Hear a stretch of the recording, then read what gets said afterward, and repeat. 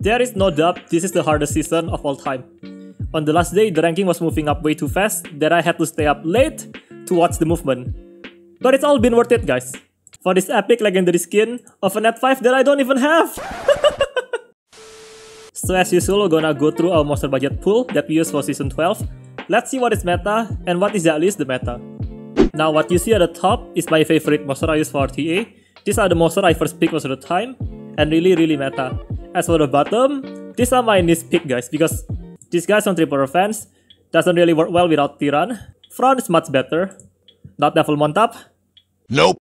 First of all, let's discuss the meta. The meta for season 12 is one shot and CC. When I say CC, I'm talking about those double stripper Gianna, Chiwu, Okeanos, Hathor, and etc. Now the way I deal with one shot is with this girl, Mina right here. Mina with an insane base speed is enough to outspeed most nuker like Dapnis. Dapnis OP, guys. Tomato wins the legend tournament because of what? Now the way I deal with that shit is by using Mina. With Mina, it is easy to outspeed and one-shot squeezes. Because you know, Dapnis is even squeezier than Vert. Most of them are on speed, crit damage, and attack. That's what makes Mina very OP in this meta. C is counted by Diana though, guys, so gotta be careful with that. Another way I deal with the one-shot meta is with Triana. Triana is now my #1 first pick, cause I wanna anticipate the one-shot coming. It's always coming, guys. The double Beast Riders, you know, 3 of them are very strong, and each one of them also screams one-shot. So, Dapnis one-shot you, the Beast Rider one-shot you. This meta really scary without Triana. That's what makes Triana my #1 pick, and then followed by Lauren. Lauren is my favorite pick. She's very versatile and works in almost all comp.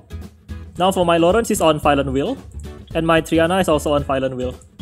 I prefer my Triana to be tanky and on Will to counter Ganymede, cause you know, if I anticipate one shot, I still have to anticipate the incoming CC too. So Triana kinda works for both the CC meta and kinda works for the one shot meta. If not, then my Triana is just gonna get reset by the Ganymede. What's the point? Ganymede Dapnis combo, disgusting, guys. This is my last match, the one that secured me the G1 position. As you can see, I try to pick Triana, Lauren almost every time. And of course, it's Dapnis. Why am I not surprised? You know what also works against Dapnis and the one-shot meta at the moment? It's Tyran, guys, but I don't have the premium option to go Tyran, so I use Triana. Tyran is very good though. That defense up, that revive, that nuke, very insane. And look at that Mina, she almost one-shot my monkey. Except this one is this guy is a C3, right? If it's somebody maybe above C3, then it's going to kill, guys. That's why I first pick Triana and Lauren every match. Now let's talk about some of my pay-to-win units for this season. I always tell you guys that in order to climb, I believe that you need 2 premium units. And in my case, my premium units are Siho and raeq. Really works best in this season. This is how I run my monkey. On speed, crit damage, attack. This monkey is gonna hide under invincibility, so I believe it's better to give him the attack option so that he can tear his opponent to shreds like King Kong.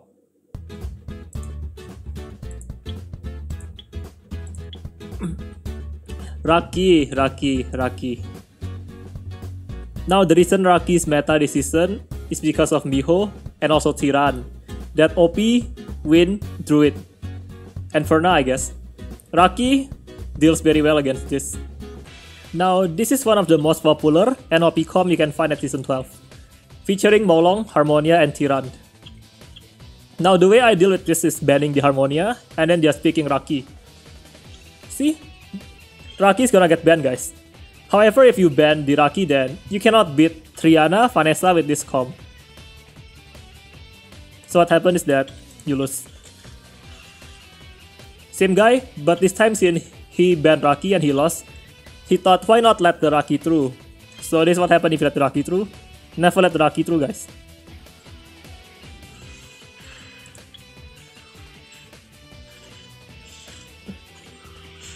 Just gonna speed that up.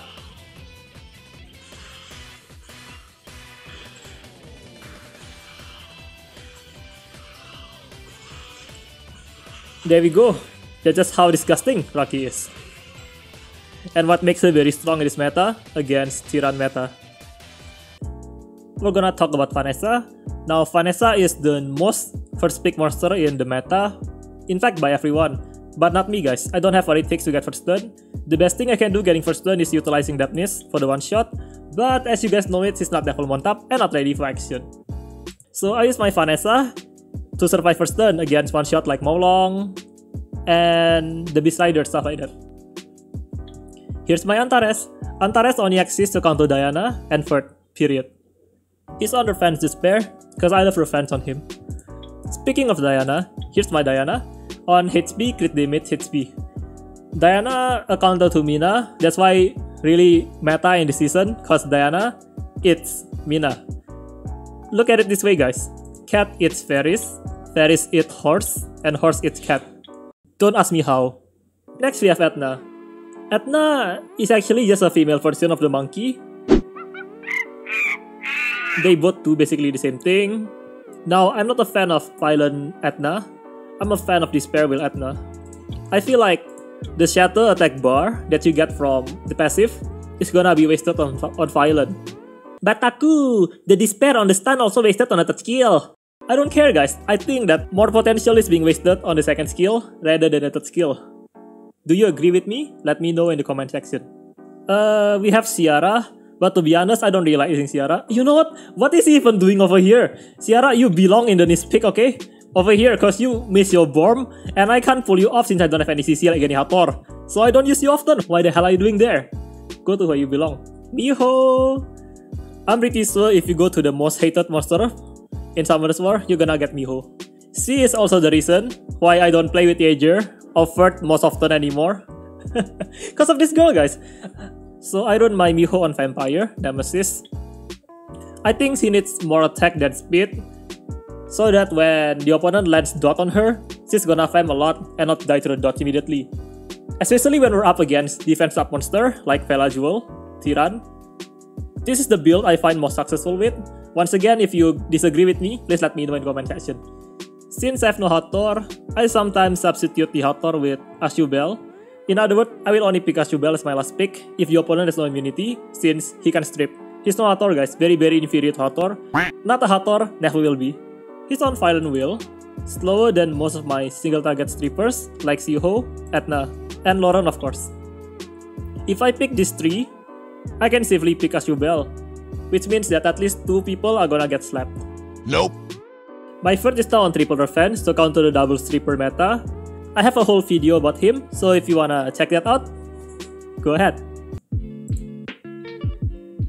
Laika, they say very good against Depthness, very good against Frat. However, I think he's easily countered by Siho, and easily countered by Lauren, easily countered by attack break from Fran, so not a fan to be honest. Also, I see that most people can pull him off because they have Tyran, not in my case. He's on Will Violent. I also have a whole video about Laika, so if you wanna check that out, once again, it's in the description below. Nothing to say about this to be honest. If the opponent picks the Fran, and I need immunity, that's when I pick him. If not then, Fran is always the better option. Now Devilmon, we'll talk about him later in the next season probably. Leo, I like to use with Vert against double stripper, CC, or nuke home. Sometimes works, sometimes don't. Actually, I'm not even sure if you should be picking Leo. Leo just sucks guys. All I know is that in today's meta, Leo are on Nemesis Violent, and no longer Vampire. So that is how I got G1 for this season. Now we have a problem guys.